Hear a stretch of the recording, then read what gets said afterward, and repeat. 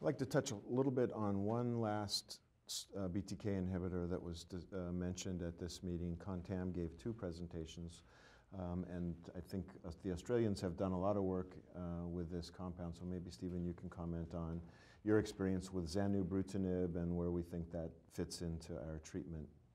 So Zanubrutinib is again another second-generation BTK inhibitor. I think it's similar in side effect profile to acalabrutinib.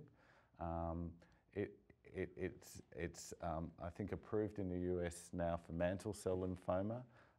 There's a number of trials in CLL, including at ASH 2019, an update on the use of the drug in patients with 17p deleted CLL. I can say that both acalabrutinib and zanubrutinib, in terms of efficacy, seem similar to ibrutinib. The difference really is in terms of side effects. There's a number of head-to-head trials which will actually answer whether there is a difference in efficacy. I guess if a drug has a favourable toxicity profile, then adherence may be better, and therefore you might see an efficacy difference. So we're waiting for those to read out. So I think useful drug. It also seems like a reasonable option, but follow-up is a lot shorter than what we know with ibrutinib.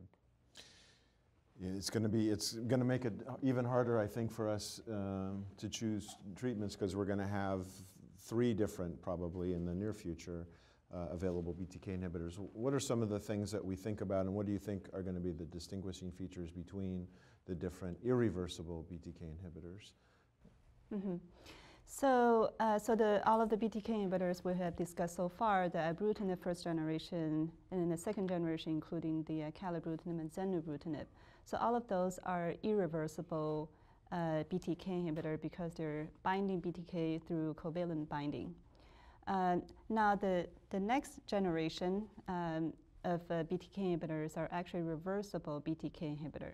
The idea behind that is that for patients who are treated with BTK inhibitor, one of the main resistance mechanism is a mutation in the BTK gene itself at the binding site to the first and second generation BTK inhibitor. So once the BTK acquired that mutation, they're no longer able to bind either the first or second generation inhibitors through covalent binding. Whereas the reversible BTK inhibitor, for example, one of the presentation at the ASH 2019 this year as an oral presentation is LOXO 305.